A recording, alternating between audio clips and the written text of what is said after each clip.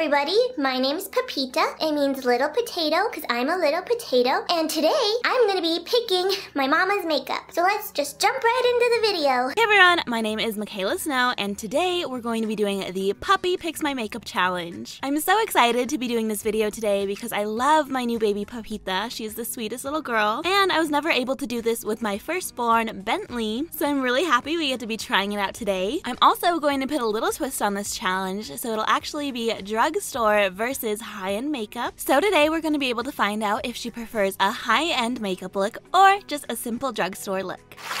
For moisturizer, we have the MAC Mineralized Lotion versus the Different Moisturizer, and the first one she went to was the MAC. I really believe it's so important to moisturize your skin before applying any makeup just to create a little barrier between your face and the makeup. For primer, we have the No. 7 Airbrush Away Primer versus the e.l.f. Poreless Putty Primer. The first one she went to was the No. 7 primer, and she did knock it over, so that's the one we're going to be using today. So this primer isn't one of my favorites, but I guess we're gonna have to use it anyways and see how it all works out. For foundation, we have the Pure 4-in-1 Love Your Selfie Foundation versus the L'Oreal Infallible Total Coverage Foundation. And she straight away went to the Pure Foundation, and I love this one, so I'm so happy she did because it's an amazing foundation. I really love this foundation because you literally only need 2 pumps and it just spreads out so beautifully. I'm also using my Amazon beauty sponge. I'll link this down below. I love these. They come in a pack of 5 for like $8. Such a great deal. Don't tell anyone, but in my opinion, they work better than the Beauty Blender. For concealer, we have the Tarte Shape Tape versus the ColourPop No Filter Concealer. And she did end up knocking both of these down, but the first one was the ColourPop one, so we're going to be using that one today. Honestly, I believe the Tarte Shape Tape is the world's best concealer, so I'm a little bummed she didn't pick that one, but hopefully this one will still get the job done. So for powder, it's Laura Mercier's Translucent Setting Powder versus Wet n Wild's Translucent Setting Powder. She did sniff both of them, but the first one she sniffed was the Laura Mercier Translucent Setting Powder, so that's the one we're going to use. And since this one is quite expensive, I don't like to waste a lot of it, so I'm just patting it in pretty sparingly to save on powder. So for lips, we have a House Laboratories lip gloss versus a Milani lipstick, and this one was a little tricky because she does go to the lipstick first,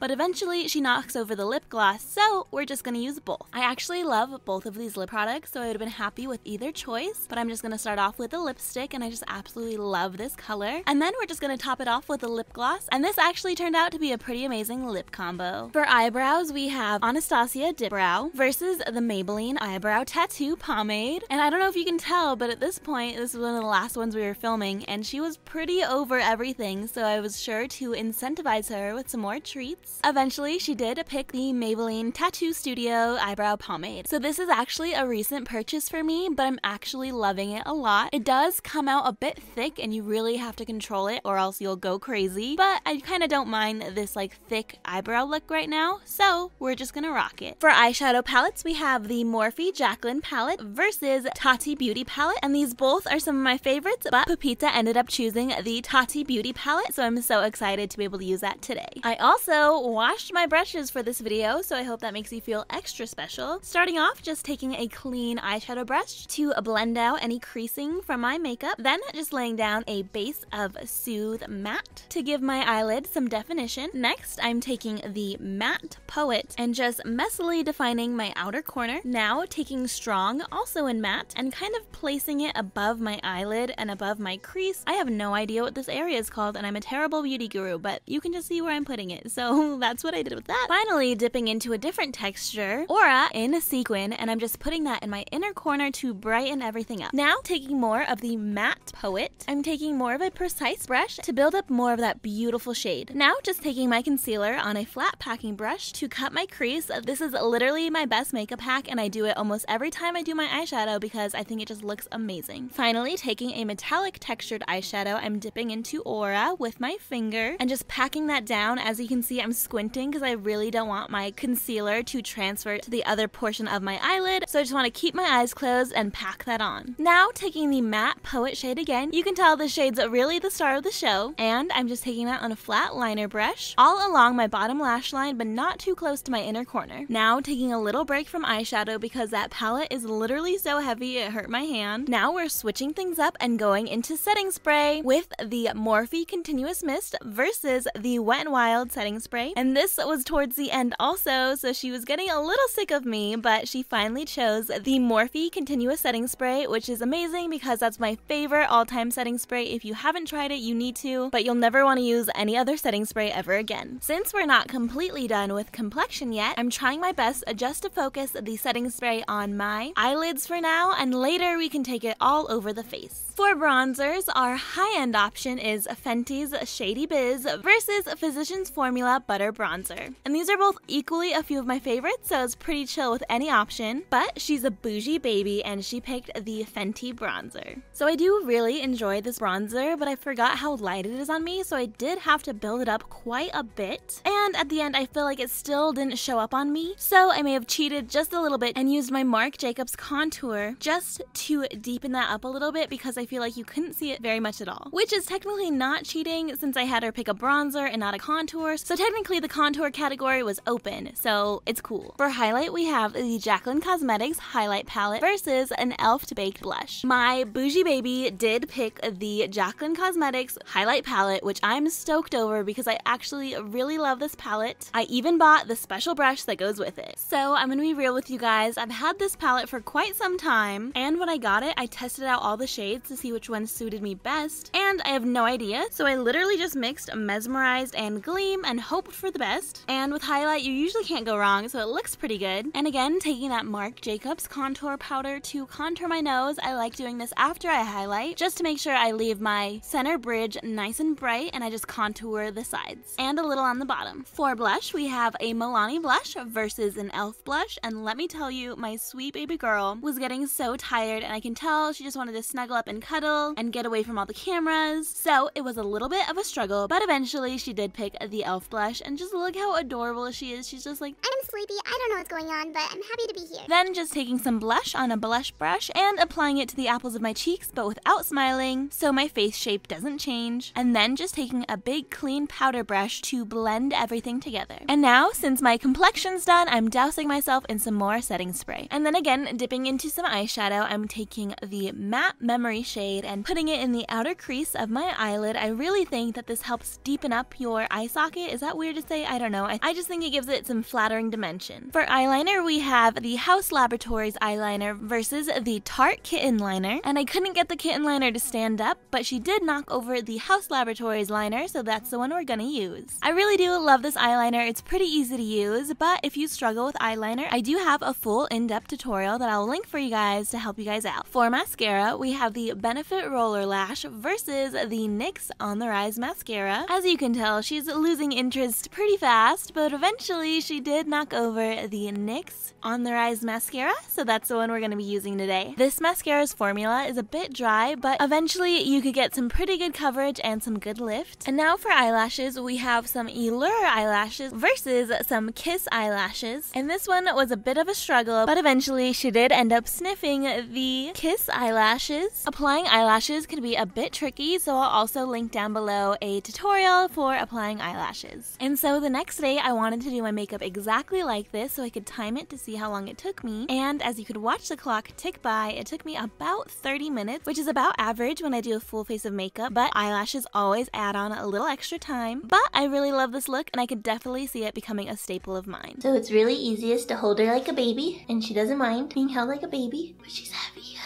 Hello! This is Pepita. She is a chow chow. She is the sweetest little bear. I love her very much. She is teething right now. Look at this little leg. It's okay, honey. You don't want to look at the camera? She was born on October 31st, 2019. So she is a Halloween baby. It's my favorite holiday and my favorite little girl. This is one of the first videos I'm filming in 2020, so it's really awesome that I got to be with my baby. Be sure to check out my Patreon. I am so thankful to everyone who has donated. I think I have 1 or 2 Patreons right now, so that's really awesome. If you guys would like to learn more about my Patreon, be sure to check out the link below. The most popular tier is probably the YouTube tier, where you'll get shout shouted out at the end of my videos, plus get behind the scenes videos of all the videos I make, plus bloopers and all that fun stuff. And I never really had a Patreon before because I didn't want to like beg you guys for money, but since so many people asked if I had one, I thought I should make one. I want to give a huge shout out to our biggest Patreon, Katia. Thank you so much for your support. It absolutely means the world. It means I get to buy her the best quality dog food a little girl can have, and she's just gonna have a great life. So really, thank you for the support. You know, it just helps. Thank you for helping us. Are you sleepy? Is she sleepy? She's a sleepy girl. It wouldn't feel right to not talk about my other baby. His name was Brutus. He was our sweetest boy for a very long time, but unfortunately he lost his battle with cancer. So it's kind of bittersweet filming this because, you know, I'm so in love with this little baby bear, but we did lose a very important member of our family. He was a sweet boy. He protected my mama, and that's really their best job. You know, they're guard dogs at heart. That's what they were bred for in China like a million years ago. And we're just happy to introduce Pepita to you guys. But I did want to just say a little goodbye to our boy Brutus because he did mean a lot to us. He was one of the strong boys that protected us. So it's very sad to see him go. But you know, it was his time. He was suffering. Look at her. She's just chilling. But yeah, I want to thank him for his life and a job well done. Look at this paw. She's just like, hi, this is my foot. Thank you for being a good girl. Oh, thanks for the kisses. Don't eat my makeup. She played around in the snow a lot today. You look grumpy. Why do you look so grumpy? She's a little camera shy. So tell us about the makeup you picked out for me today. Oh, you're so heavy. I think she's like 17 pounds, which I feel like she's a lot bigger than Bentley was. You don't have anything to say? Look at these feet. Hi. Oh, you didn't like that. You didn't like that. What if you had hair like Mama? Oh, you're gonna fall over. Anyway guys, thank you so much for watching this video. If you like, please be sure to leave a like and subscribe. That would mean the world. Okay, bye. If you have any questions about chows, please leave them in the comments below and I will do my best to reply to every single one of them because I get like 8 comments usually. So I hope you're having an absolutely amazing day and I'll see you next time.